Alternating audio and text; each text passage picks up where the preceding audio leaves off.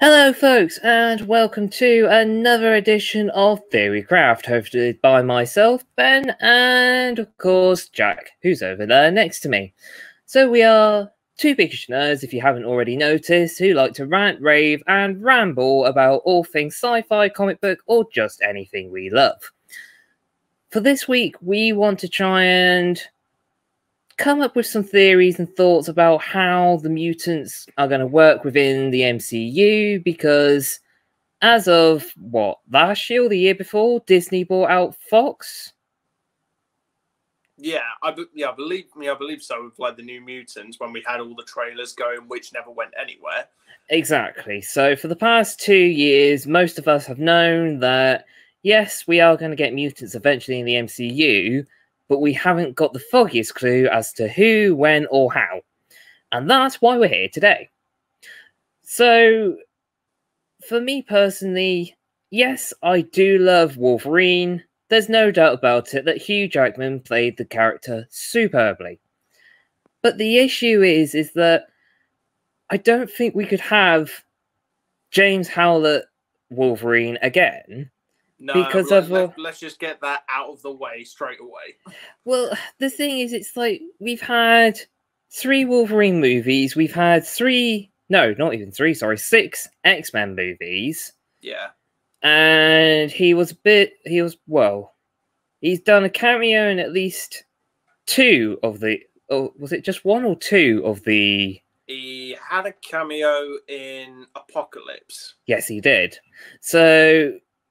he's been the best part of 7 years. Yeah, so 17 years. It's about 6-7 movies that we've seen Wolverine. But the thing is, for those of you who may not know, there are so many other versions of Wolverine that aren't even James Howlett. And the one that I want to try and pick up on is the version of his son called Jimmy Hudson, which is the Ultimate Universe version of Wolverine.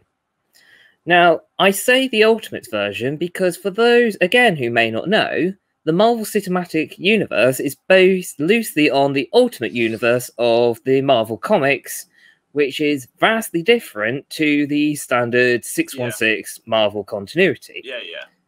So, it would be not without the realms of possibility that we have a different saga of mutants for this MCU.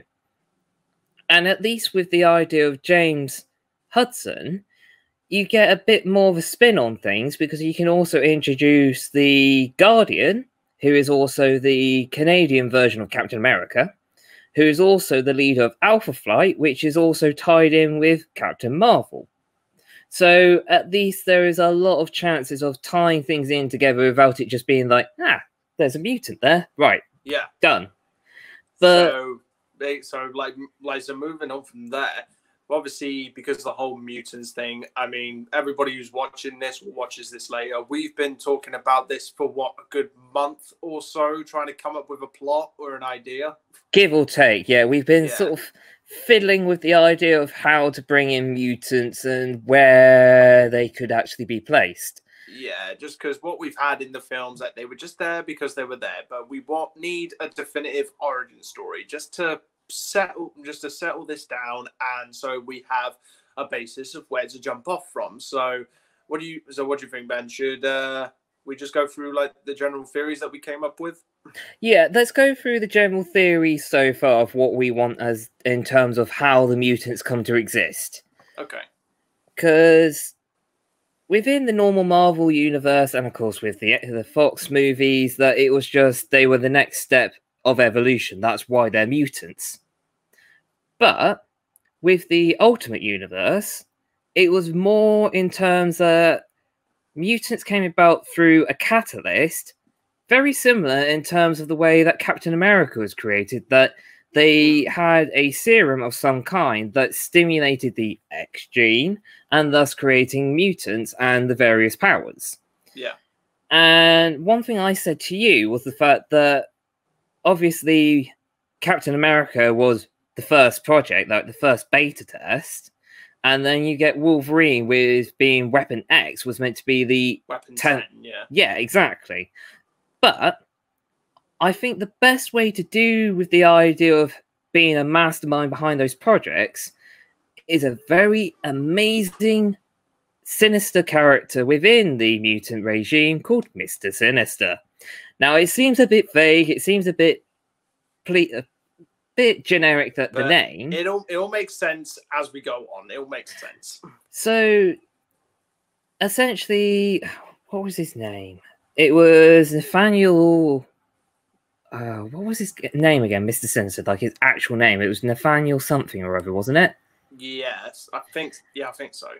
So essentially, he was a standard guy who was obsessed with the next step in human evolution to try and become immortal himself and become essentially like the most powerful being. And he originated back in the early 1800s, which also is where Wolverine, James Howlett, came from. Now, the theory that me and Jack both came up with is the idea that Mr. Sinister is the family doctor to James Howlett and thus comes across the idea of the X gene, and that's what sparks his curiosity. And so he is essentially a shadow figure behind all mutants up to modern day because of his many tinkerings with humanity. Yeah. And the biggest idea I thought would have been tied into brilliantly would be that he'd be the head honcho for the SSR, who are responsible for creating Captain America, thus bringing in the concept that, although I argue different, that Captain America could be a mutant. Although I don't class him as one. I wouldn't class him as a mutant. No, but in terms... Because for me, a mutant is someone who, through genetics, someone is born with the mutant X gene. Exactly. However, this is loosely based on the Ultimate Universe, where people gain their powers through a catalyst instead of actually having an X gene that gets triggered through trauma and other generic things. Yeah, because as we go through into... because I came up with this idea with you yesterday. With obviously, I assume that people who watch this or follow this channel have probably most likely watched the film Logan, which is the last installment of Hugh Jackman as Wolverine, James Howlett, Logan. And I think it was when Logan says to Charles that there's been no new mutants that have been born for maybe something like 10 or 20 odd years. There's no new mutants for a while. So if that could be a kind of a story plot that they're not maybe dying out, but there's just very few of them, or maybe that the mutant X gene has gone into like a dormancy stage. So it might take, as you said, a catalyst to trigger the mutant X gene again. So it's kind of like we're going to get a bit sciencey. So if you take certain cells that all humans have in our bodies, and there's a study supposedly that we have all have like cancerous cells within our bodies, although they don't harm us, but it takes a certain catalyst or maybe illness or something to trigger that illness off. So that's where I came with the idea of having maybe an illness or maybe some kind of cataclysmic event, which then triggers the mutant X gene in other mutants, maybe throughout the world as well. So that's how maybe we can see varying varieties of mutants if we actually put this into like our fantasy film script. Exactly. I mean, the biggest issue that we've both had with this is trying to justify the idea that they've always existed within Marvel, because I can guarantee when they do bring in mutants that they're going to say that they've been there all along. But it's hard to hide such a mass variety of people with varying degrees of abilities away from the public eye. But then does that mean we're going to have to like stray away from Apocalypse, who first mutant? Well, this is the other issue, is like mutants we're back are so... into a corner here. Yeah, well, all things mutants are so complicated because they have spanned throughout the entire Marvel universe within the comics from the very beginning. Yeah, because... we know very little about their origin. Well, the thing is with like all things there's so many different ways in which people within Marvel gain powers, because you got the Inhumans, you got the Mutants, you got the Celestials who tinkered with early man DNA. There's the thing is, I don't think there's an actual average man within Marvel. If you think about it, every single person within the planet Earth of Marvel has the potential of having abilities in one way or another. Yeah. And it gets to the point where there are so many hidden factors that have tinkered with DNA in early man that I'm surprised that there is any basic humans, because you got Celestials, which will be eventually revealed in the Eternals movie, that tinkered with early man DNA. You had the Kree, which created the Inhumans. And then you got the Eternals and the Deviants, which then spawn people like Thanos and the other random beings. And it's hard to try and hide that throughout history of the MCU, unless they can have a character, which I mentioned to you, called Forget-Me-Not. Now, this was only a guy that was brought in recently in the comics, and the way things have been going lately with at least Marvel is that if they ever introduce a random new character, they always seem to plop them into the new movies, the new TV shows, or whatever, as a means to draw in new people for their interest to try and explore the character deeper without having too much back history. Yeah. So the point of Forget-Me-Not is, it's exactly what it says on the tin, is that people can forget who he is. For those who are wondering how his powers work, if anyone is a Doctor Who fan, it kind of works like the way of the Weeping Angels, that you know they're there, but if you look away, you forget about them, and that's it. Like, you need to have your full attention on them for them to be conscious on your mind. But the issue is with Forget-Me-Not, is of course that it only works on a small scale because he's not a overpowered mutant.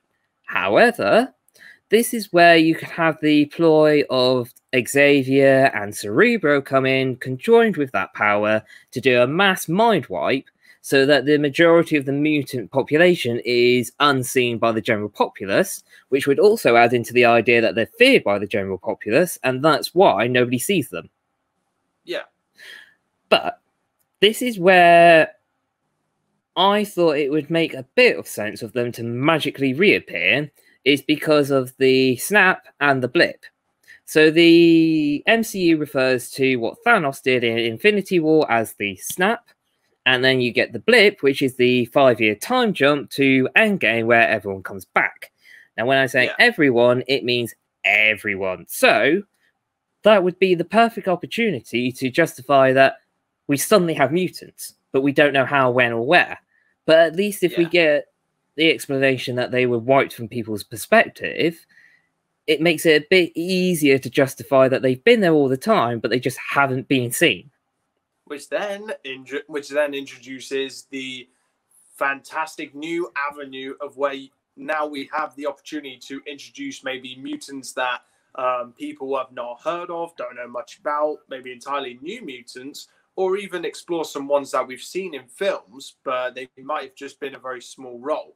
So we created quite a long list of mutants that we came up with. We have, because both me and Jack are massive lovers of the 90s X-Men series, because it was the best version of the X-Men series that you could ever have. I mean, to be fair, Wolverine did look a bit disproportionate. He did look like a massive triangle, but at the end of the day, this was a great series because it wasn't focused on just one person. There was so much diversity, and everyone had a role to play.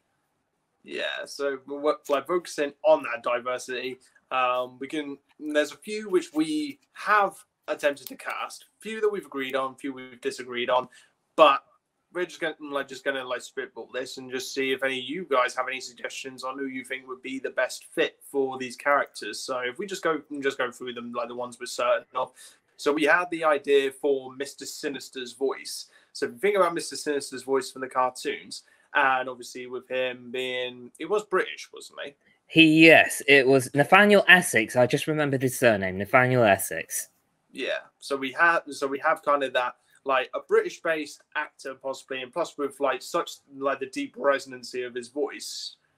Ben actually came up with what first suggestion, and I came up with another one which we seem to agree on.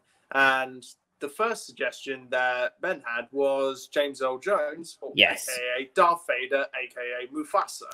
Yes. So I only mention him because he's got such a deep, booming voice that makes you sinister and very I am your worst nightmare.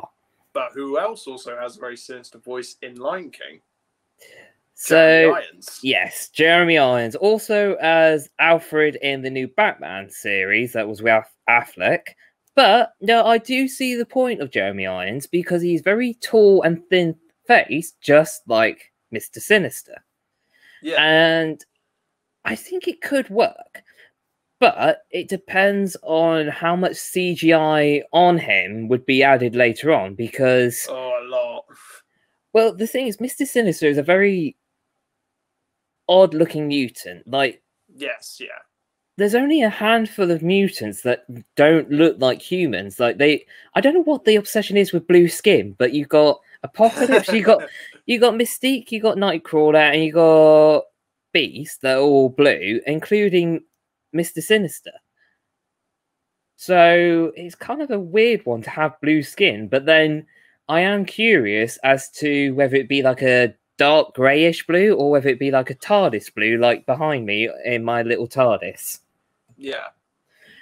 But yeah, so we both kind of agree the idea that it'd be Jeremy Irons both playing it and voicing it for Mr. Sinister. Yeah, just because I was I remember I was going through like all different kinds of actors, because at first like we were like thinking of James Earl Jones, also thought of Al Pacino's voice, Christopher Walken's voice as well, and then I was watching like a little bit of Lion King and listened to Jeremy Irons' voice, and then had a look back at scenes of Mr. Sinister, and I thought, oh, okay, that actually works quite well. I like the sound of that. And then I went into my InShot app on my phone, and I cut some audio from X-Men of Mr. Sinister's voice, and added it in, like took one of the scenes from Mr. Sinister and X-Men, then added some audio from Jeremy Irons, and it just seemed to work just really well. I don't know why it worked so well, but that was just how that came about.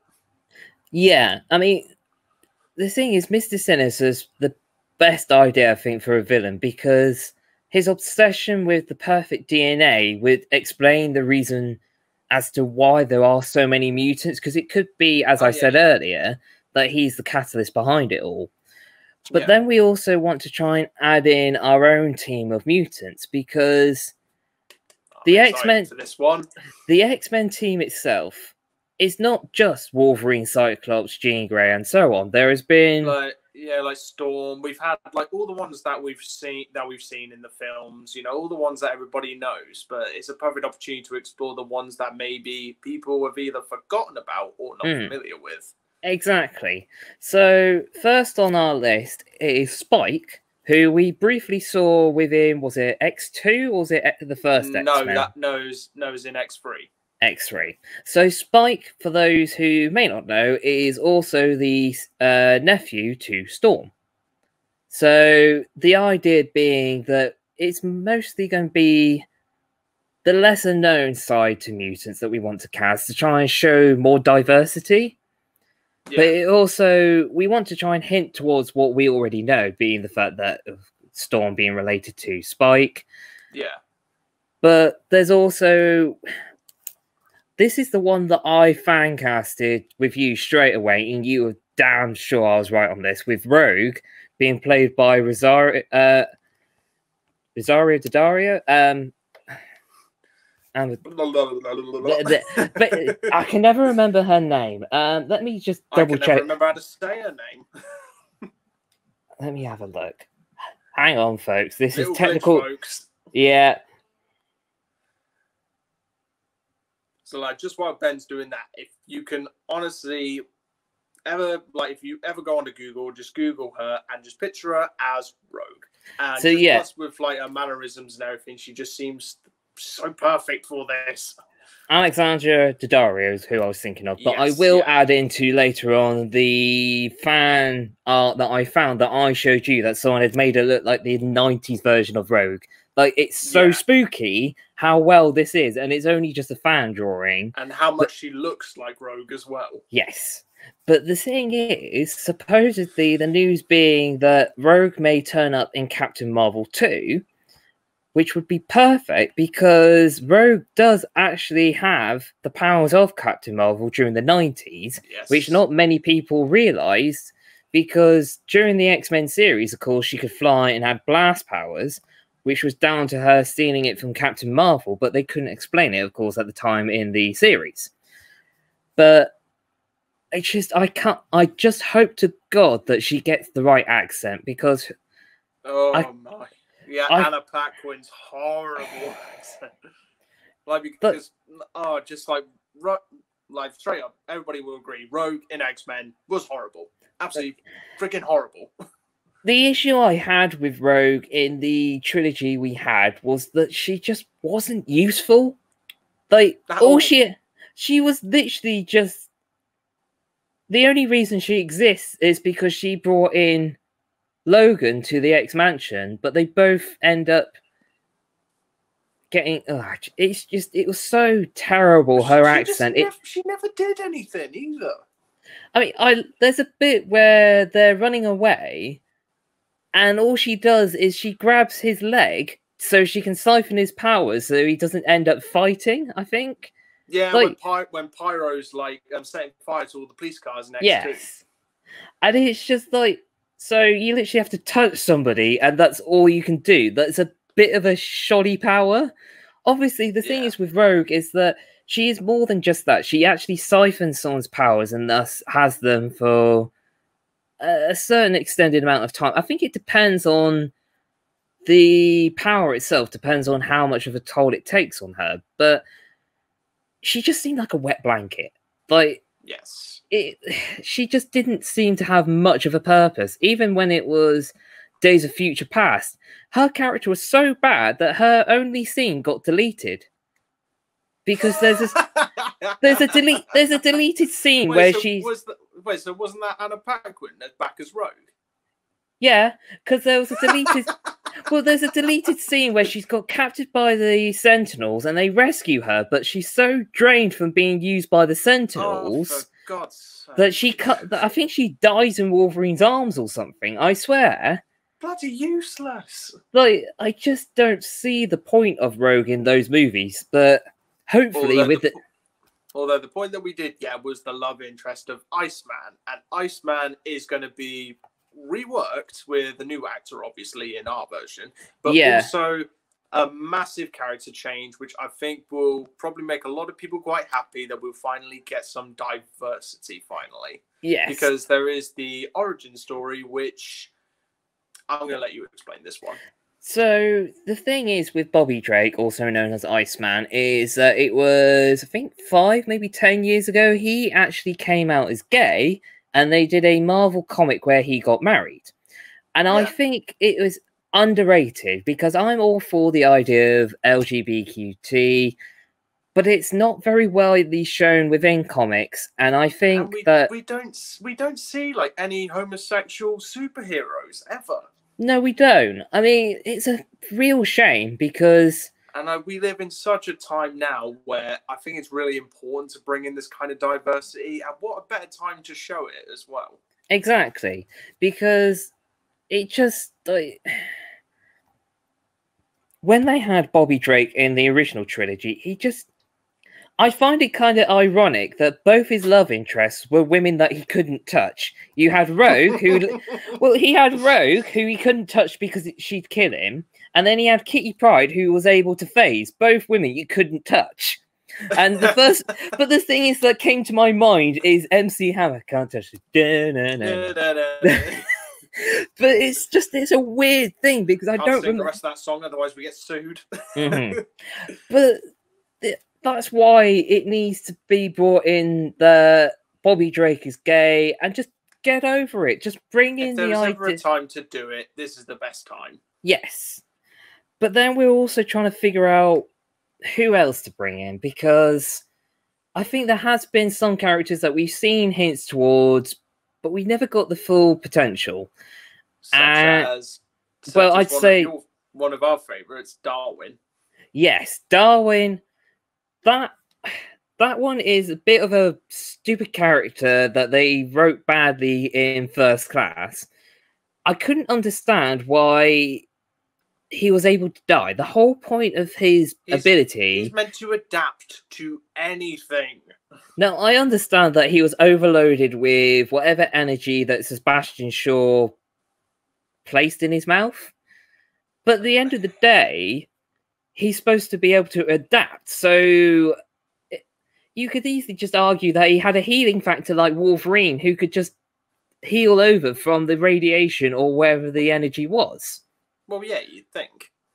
I mean, there was a meme I saw a while back, and I think it's really bad, and I don't know if I should say it on here, just in case it gets flagged. Can you keep it PG? So, someone put up the idea that why would you be a black guy back in the early 60s in America if you had the mutant ability to adapt? Let that sink in your mind. Yeah, see my point? Yeah, exactly. Anyway, swiftly moving on.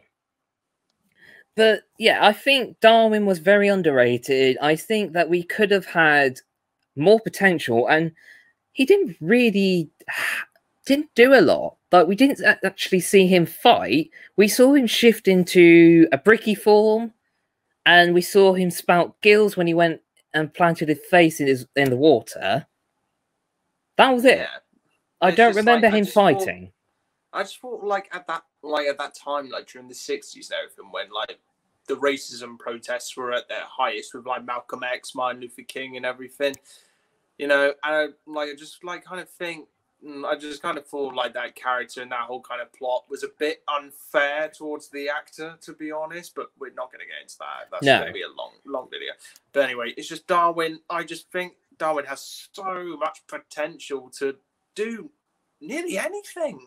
Well, this is the point of our list, is that we have so many mutants that have been underrated or barely used, but it's trying to make it work with some element of logic as well. Because the next one that I want to try and justify is Jubilee. Now, we saw her briefly in Apocalypse, but we never saw her powers. We never saw her throw fireworks. And granted, it is a bit of a crappy power to have. But the interesting thing is she does get turned into a vampire, which you could easily use as a later on character plot of sorts for either the upcoming Blade movie or for Morbius, because they're both vampire themed of sorts. So at least you could have an X-Man that's hinted at in one of those movies instead of it just being randomly there. Yeah. But it's trying to explain... I don't know whether to just have it that she's already been a vampire and that's that, or whether she is a mutant with her powers first and then gets turned into a vampire. I'd say her powers first. I mean, her powers are probably the most pathetic ones that you could have as a mutant. That's all she can do is throw fireworks out of her hands. It's like, okay. Yeah, so does everybody else on the 4th of July. Does that make them a mutant? Well, that's a debate for another time. But we also want to do a bit more with Angel, because, again, he was a bit underused within the films that we've seen. I mean, I still can't wrap my head around the timeline logic of the previous movies, because you had Days of Future Past trilogy was obviously meant to be the current timeline, but then the First Class trilogy undid that, because they showed in the original trilogy 1983 that Jean Grey, Angel and all that lot were barely 8 6, give or take. Something. There's inconsistency. Yeah, but then with the First Class trilogy, you have Angel, Cyclops, and Jean Grey all aged 16 to 18 in 1986. So you have a span of 3 years, but they've aged 10. Now, either someone mucked up and didn't realise, or there is 2 different timelines for these movies that somehow crossed over that we don't know. It's a cluster fudge. Cluster fudge. Yes. But the thing I want to see at least is have Angel be the proper version of Angel first, and then lead into the idea of him being Archangel, the weapon of the Horseman of Death that Apocalypse would make him into later on. Yeah. Because the whole thing with Angel is that his father hates mutants and he disapproves of them to the point where he, I think in the comics, he does try to end his life, but instead he saves somebody from jumping off a bridge by using his wings, and thus becomes part of the X-Men because he's paraded around as a hero. Yeah. I don't know whether to add that in because it is a bit too dark for Disney, but you could add in the idea that he's not comfortable in his own skin, which would be a brilliant thing to use again for people that do have body dysmorphia. But it's, I mean, it was in X2 where you see a flashback of him as a kid when he's got a really massive razor and he's trying to hack away at the wings, which is a very dark thing to do. Yeah. But at the same point, I don't know how or if Disney could even use a scene like that for him because it's a bit too much. Yeah. But the other thing as well is my all-time favorite character that I need to see done right is Gambit. Because I just love the concept of the guy that he was just literally, he threw playing cards that spontaneously combusted because he had the mutant ability to supercharge the potential energy and stuff. That was literally what he could do.